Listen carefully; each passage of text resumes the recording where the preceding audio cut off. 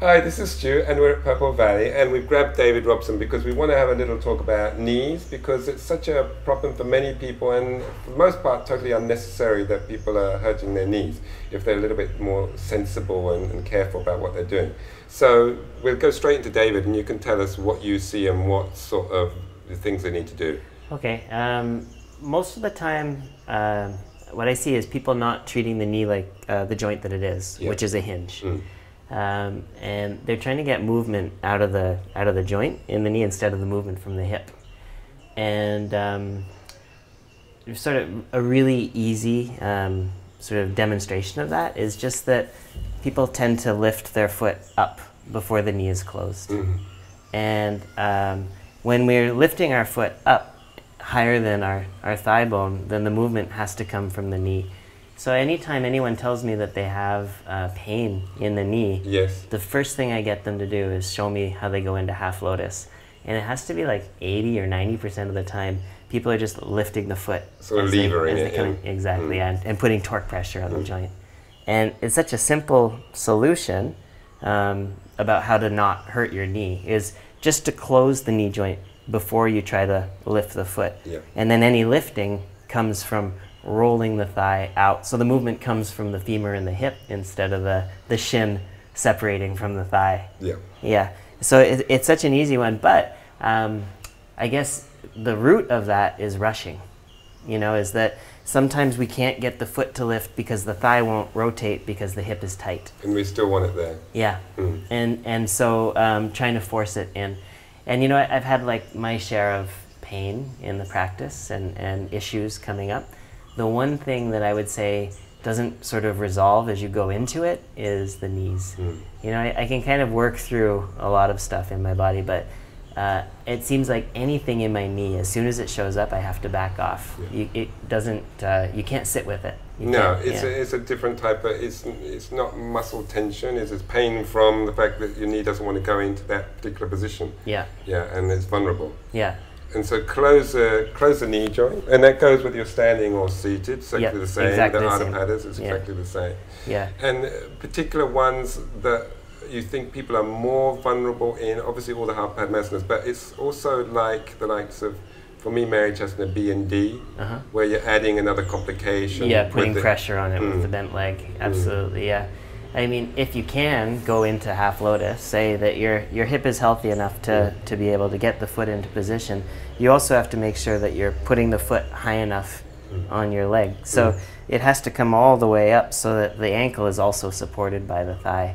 And would you say that the outside edge of the foot needs to be in the crease of the hip? Yeah, ideally that would be good. If you can get there, that's the best, right? And the heel? Then the heel is going to be in the correct spot, which is just to the outside of the navel, and you'll get the pressure in the right place in the organs when you bring the leg back. And you'll save the ankle as well. That's exactly, from sickling to, which is the next vulnerable joint down that chain. Exactly. So many people have pain in the the ligament or the tendons getting overstretched as they're kind of collapsing the ankle down. So it's about getting there. But again, that's a hard thing to do because it requires a lot of mobility in the hip. And so if you're not all the way there, what I teach my students is to do something like this. Because this action, either for something like Ardha Baddha Padma Paschimottanasana as an alternative to half lotus, or even Marichyasana B, where we could bring the foot back, is going to start to go straight into the hip. And so it'll start to change the hip, and hopefully that'll get you, into half lotus and then all the way in, as opposed to either Janushirshasana or just putting the leg on the floor here, which I feel like doesn't really address the issue. It's easy to escape out of the resistance, isn't it, in that position? But I can see why we would do it because it looks more like the posture.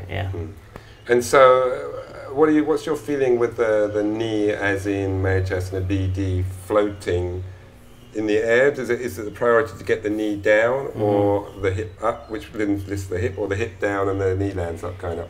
Well, for Marichyasana B and D, in terms of conditions of the pose, traditionally, there's only one hip on the floor. So the lotus hip is down, but the other hip is up.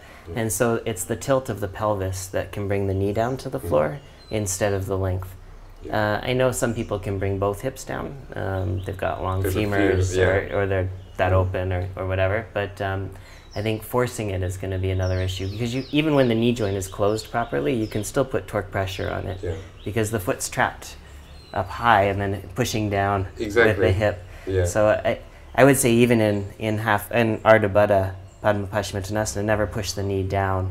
But again, it's the angling of the hip, so coming into more of an anterior tilt that starts to direct the femur down towards the floor. And so where would you say is an unhealthy height? Because it's okay if the knee maybe is only that far off the floor. But if when you bring it in, it's still this far off the floor. It's probably telling you something, right? Like, back off, it's not time to do this. I think if people are way up here, then they're gonna have a hard time folding forward anyways, because their hips are held in a posterior tilt, so they can't even get into, and then it's kind of putting too much weight on one result, you know, and kind of not doing the rest of it. So again, I would always go here. The thing about this too, as a modification, we call it flamingo pose. I don't know if that's a real name for it. Because you've got one straight leg, and like one leg bent. So is that I don't think it's useful either to slowly work your way into depth up here. Because a lot of the time people come into that position where they start torquing again. They haven't closed the knee joint. So it's either flamingo or half lotus. So not one or the other. And then flamingo sounds very sort of floaty for a hardcore Ashtanga. It sounds relaxing, doesn't it? It's not a tradition. I mean, there aren't really any alternatives in the tradition, or but I know that some of my students have gone to Mysore doing this, and they haven't really got called out. So. Have they not? That's interesting. Because it's yes, we want to be close to the posture that supposedly, but you can't break your body on the way there, because then you're not going to be doing any of it, are you? So it's important, and the knees are so vulnerable. And what if you injure it, and it's already injured, and you just need to baby it for a little while? You need some option. And so do you see any other, so we have the half Padmasana, but I also think that people can put stress on their knees in the things like Warrior 2 and Prasarita Padottanasana, where the legs are wide. If they end up sinking and then they're putting stress on the medial collateral ligament. So some actions there that people can think of to actually keep out of that. Well, I would say balance the weight across the feet. So make sure that you're not coming into the inner arch of the feet or pronating the ankles. Keeping the whole leg active. Whenever I'm doing a forward bend, the standing or sitting, I try to really engage my legs. So not lock them, but really press down through the feet and keep the whole leg active. So more like the co-contraction, so both sides of the joint as active as possible. Because a lot of the time, it's that there's a collapse happening, right, on one side. What do you tell them?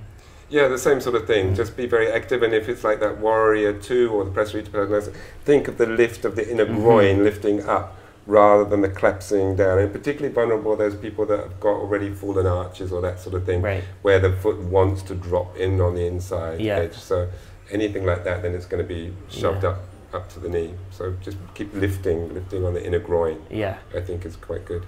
You'll always kind of, at first you're going to collapse into the weak areas, right? That's where you'll feel them. I remember when I started, I would always feel it on the outside of my ankles. Prasarita Padottanasana. I would just kind of let the ankles roll out.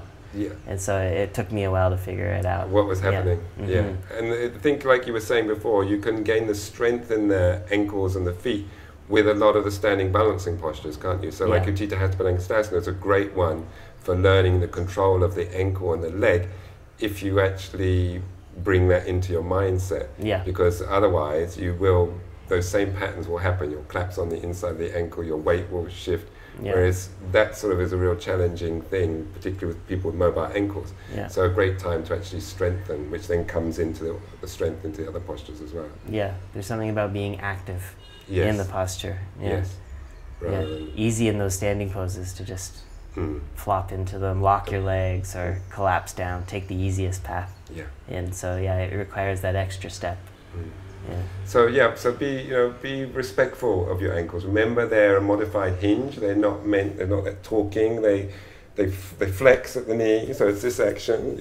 They do rotate when they're bent, so there is that action, but it's not an action that we want to actually promote that much, which maybe while we're thinking of knees, we could talk about also Janushirshasana C and the way of getting into that doesn't also create more torquing.